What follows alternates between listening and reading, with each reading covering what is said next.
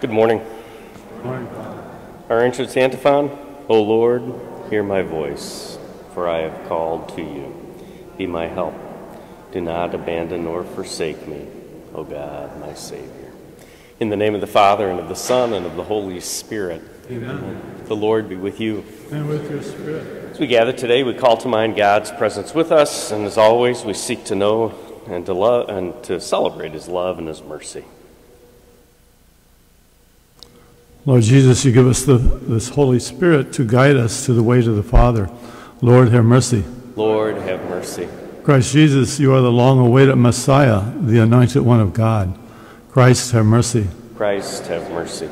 Jesus, you are the Son of God, the splendor of the Father. Lord, have mercy.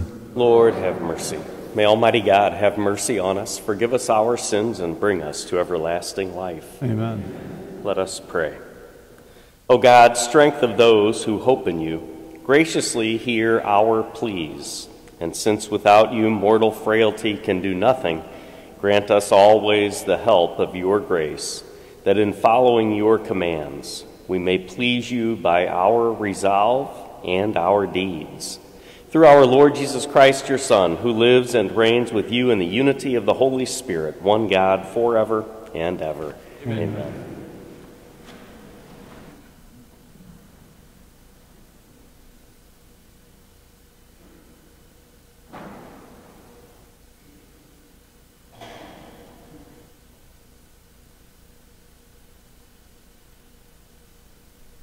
A reading from the first book of Kings. Naboth the Jezreelite had a vineyard in Jezreel next to the palace of Ahab, king of Samaria. Ahab said to Naboth, "Give me your vineyard to be my vegetable garden, since it is close by next to my house. I will give you a better vineyard in exchange, or if you prefer, I will give you its value in money." Naboth answered him, "The Lord forbid that I should give you my ancestral heritage." Ahab went home disturbed and angry at the answer Naboth the Jezreelite had made to him. "I will not give you my ancestral heritage." Lying down on his bed, he turned away from food and would not eat. His wife Jezebel came to him and said to him, "Why are you so angry that you will not eat?" He answered her, "Because I spoke to Naboth the Jezreelite and said to him, 'Sell me your vineyard, or if you prefer, I will give you a vineyard in exchange.' But he refused to let me have his vineyard." His wife Jezebel said to him, "A fine ruler over Israel you are indeed. Get up. Eat and be cheerful. I will obtain the vineyard of Naboth the Jezreelite for you." So she wrote letters in Ahab's name, and having sealed them with his seal, sent them to the elders and to the nobles who lived in the same city with Naboth. This is what she wrote in the letters. "Proclaim a fast and set Naboth at the head of the people. Next, get 2 scoundrels to face him and accuse him of having cursed God and king. Then take him out and stone him to death." His fellow citizens, the elders and nobles who dwelt in his city, did as Jezebel had ordered them in writing, through the letters she had sent them. They proclaimed a fast and placed Naboth at the head of the people. 2 scoundrels came in and confronted him with the accusation, "Naboth has cursed God and king." And they led him out of the city and stoned him to death. Then they sent the information to Jezebel that Naboth had been stoned to death.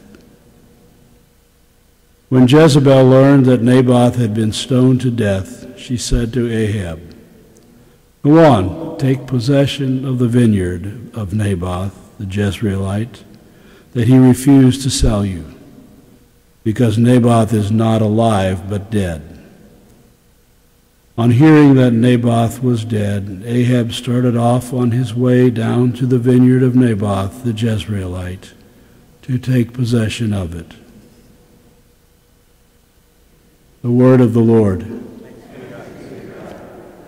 A responsorial psalm. Lord, listen to my groaning. Lord, listen to me. Hearken to my words, O Lord. Attend to my sighing. Heed my call for help, my King and my God. At dawn I bring my plea expectantly before you. For you, O God, delight not in wickedness. No evil man remains with you. The arrogant may not stand in your sight. Lord, listen to my groaning. You hate all evildoers. You destroy all who speak falsehood. The bloodthirsty and the deceitful, the Lord abhors. Lord, listen to my groaning.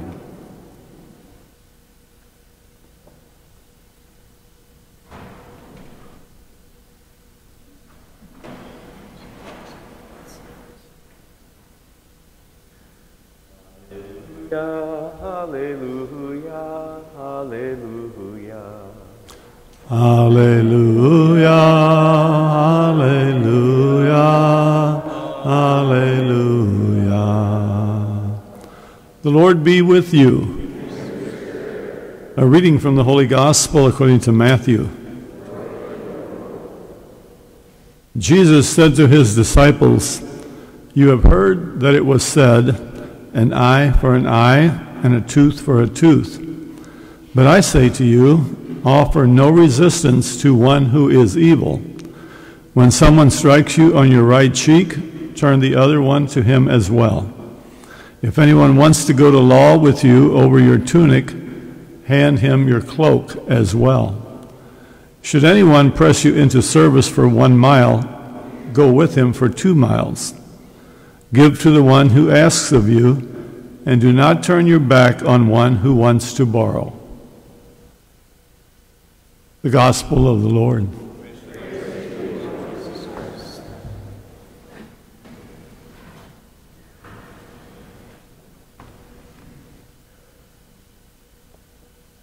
Our gospel reading today continues that Sermon on the Mount, and we hear this radical message that Jesus offers. So at the time, the eye for an eye and a tooth for a tooth was meant to limit the punishment that somebody would receive for a crime. So even in that world then, it would have been seen as quite a step. Because people were, the justice system was pretty out of control, right? So Jesus wanted to limit the punishment, but then he takes it an even further step. And rather than even doing the punishment, he talks about this radical idea that you wouldn't even give retribution for different things. And to our mind and to our way of thinking, it's foreign, even to today. Right? Somebody does something bad to me, my first inclination as a human being, I'm going to get them. I'm going to get them back. Right? They deserve it. And we catch ourselves in that kind of thinking. So what Jesus is moving us into again and again and again is to think like he does, to act like he does, to respond to people like he does. And it goes against what our normal way of thinking is, and that's the beautiful part about it, is that we are asked and invited into the divine way of responding and of giving ourselves and putting ourselves out there even more completely. St. Ignatius of Loyola would guide us and instruct us and advise us to never look and to try and always see and understand where that other person is coming from, right? And I think in our lives we may experience this in terms of somebody says something evil or bad to us or about us, or they offend us in some way, or they hurt us in one way or another, right? And so St. Ignatius would say, rather than react to that with the same kind of action, try to understand where that person's coming from. And then that understanding will breed patience, right? And we are going to respond to them in a good way rather than perpetuate the negative by doing the same thing back. This is difficult stuff, but it's great to bring to prayer. And it's a wonderful way for us to, in another way, imitate how Jesus would respond and to put into practice how Jesus wants us to respond. So as we continue this prayer this morning, and hopefully we can bring this reflection with us as we go about our day, let's ask the Lord to help us to perpetuate the good, help us to introduce the good, maybe where it's absent in some kind of an encounter or some kind of an ongoing situation that we have. But to allow the Lord to work through us and to say yes to that, even when it's difficult, even when it requires of us something we think we don't have. That's the good thing about what Jesus promises us. He gives us what we need. So as we gather around the table to receive his body and blood, he becomes one with us again and fills us with his grace and his forgiveness. Let's be grateful for that and ask the Lord then to help us to live according to it.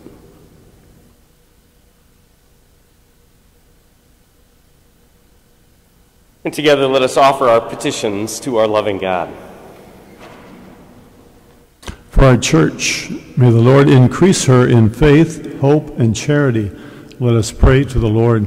Lord, hear our prayer. For individuals in positions of authority, may the Holy Spirit guide them in how they use their power and inspire them in protecting the lives of those most vulnerable. Let us pray to the Lord. Lord, hear our prayer. For those who struggle with addiction, may Christ the physician be with them in their struggles and bring them hope and healing. Let us pray to the Lord. Lord, hear our prayer. For all of us gathered here, may the grace of word and sacrament deepen our faith and our trust in God.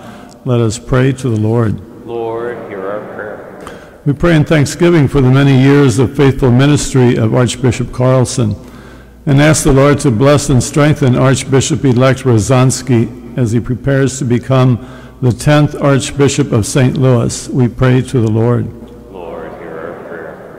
For those who have died marked with the sign of faith, especially for Leo and Catherine Holzum, for whom this Mass is being offered, may they come to share in the baptismal promise of new life. We pray to the Lord. Lord, hear our prayer. Let's take a moment to offer our own personal intentions to God.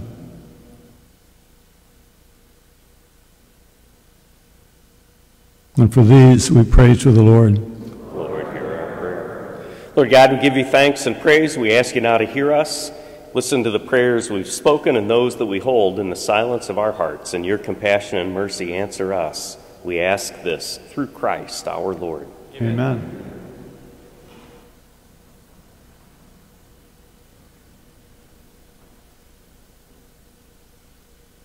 Blessed are you, Lord God of all creation, for through your goodness we have received the bread we offer you, fruit of the earth and work of human hands. It will become for us the bread of life.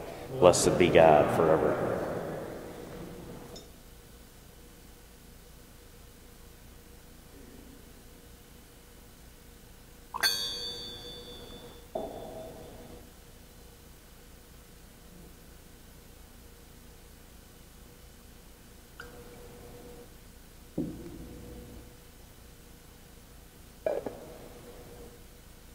Blessed are you, Lord God of all creation, for through your goodness we have received the wine we offer you, fruit of the vine and work of human hands. It will become our spiritual drink. Blessed be God forever.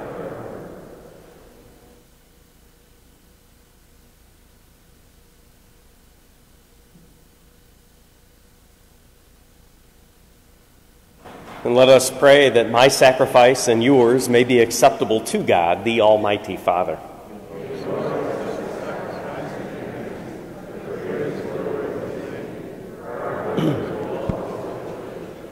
O God, who in the offerings presented here provide for the twofold needs of human nature, nourishing us with food and renewing us with your sacrament, grant, we pray, that the sustenance they provide may not fail us in body or in spirit. Through Christ our Lord. Amen. Amen. The Lord be with you. And with your spirit. Lift up your hearts. We lift them up to the Lord. And let us give thanks to the Lord our God. It is right. It is truly right and just, our duty and our salvation, always and everywhere, to give you thanks, Father most holy, through your beloved Son, Jesus Christ, your word through whom you made all things, whom you sent as our Savior and Redeemer, incarnate by the Holy Spirit and born of the Virgin. Fulfilling your will and gaining for you a holy people, he stretched out his hands as he endured his passion, so as to break the bonds of death and manifest the resurrection. And so with the angels and with all the saints, we declare your glory, as with one voice we acclaim, Holy, holy, holy Lord, God of hosts, heaven and earth are full of your glory. Hosanna in the highest. Blessed is he who comes in the name of the Lord. Hosanna in the highest.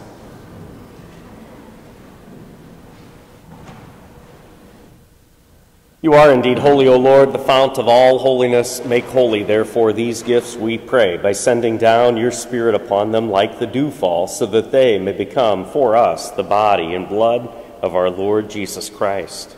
At the time he was betrayed and entered willingly into his passion, he took bread and, giving thanks, broke it, and gave it to his disciples, saying, Take this, all of you, and eat of it, for this is my body, which will be given up for you.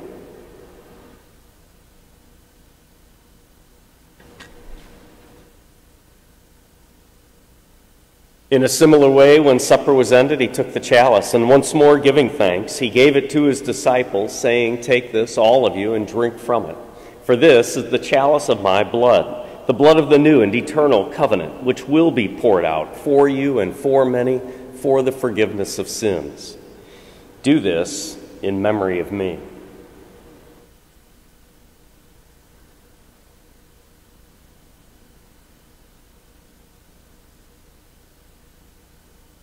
The mystery of faith, we proclaim your death, O Lord, and profess your resurrection until you come again.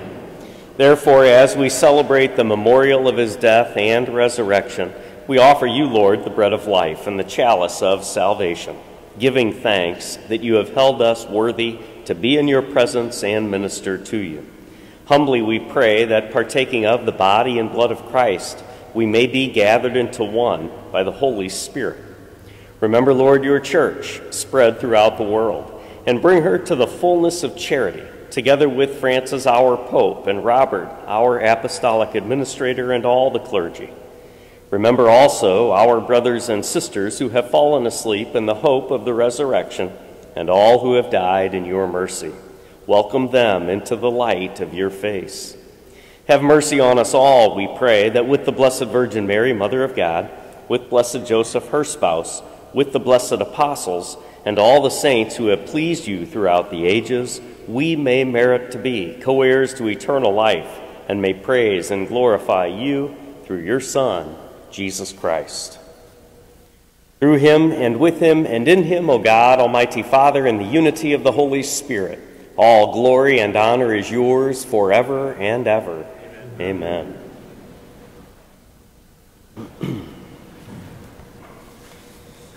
At the Savior's command, informed by divine teaching, we dare to say, Our Father, who art in heaven, hallowed be thy name. Thy kingdom come, thy will be done, on earth as it is in heaven. Give us this day our daily bread, and forgive us our trespasses, as we forgive those who trespass against us. And lead us not into temptation, but deliver us from evil. Deliver us, Lord, we pray, from every evil. Graciously grant peace in our days, that by the help of your mercy we may be always free from sin and safe from all distress, as we await the blessed hope and the coming of our Savior, Jesus Christ. For the kingdom, power, and the glory are yours now and forever.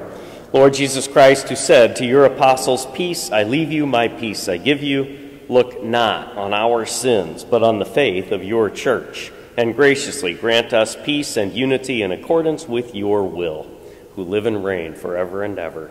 Amen. The peace of the Lord be with you always. Lamb of God, you take away the sins of the world. Have mercy on us. Lamb of God. Lamb of God, take away the sins of the world. Grant us peace.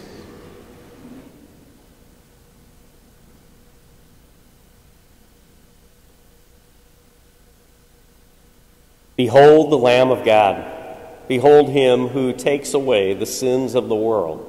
Blessed are those called to the supper of the Lamb. Lord, I am not worthy that you should enter under my roof, but only say the word, and my soul shall be healed.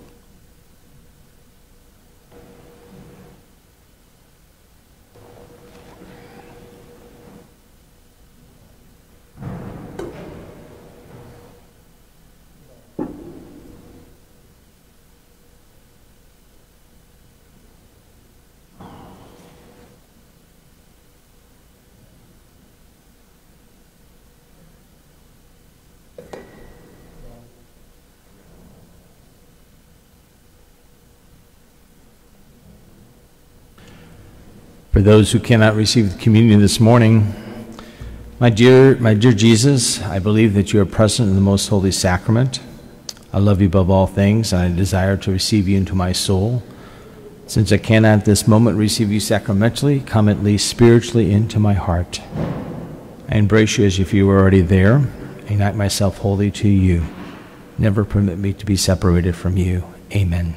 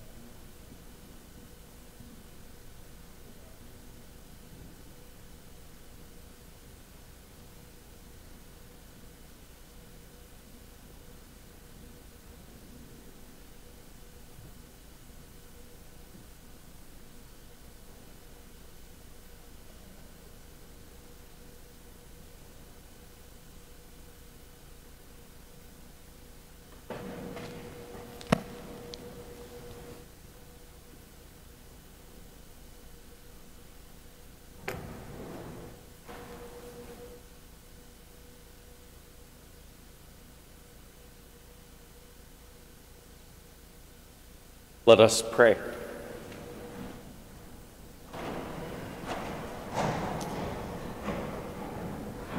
As this reception of your Holy Communion, O Lord, foreshadows the union of the faithful in you, so may it bring about unity in your church through Christ our Lord. Amen. Just a quick word of congratulations for Deacon Leon. Today is his anniversary, 24 years. So as a deacon, congratulations.